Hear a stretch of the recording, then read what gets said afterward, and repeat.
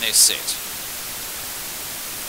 Away and racing, pinging out the inside, Cashback showing speed. Guess the Gossip comes across to join the leader and 2.5 lengths away. Penny Piper sees the two of them down the back, and it's Cashback the leader. Out by 1.5 lengths on Guess the Gossip. 2.5 lengths away was Penny Piper as they swing. Guess the Gossip held the inside with Cashback wobbling wide. Wider was Penny Piper in the straight. Guess the Gossip clear, wins 1.5 lengths on Cashback, and third in was Penny Piper.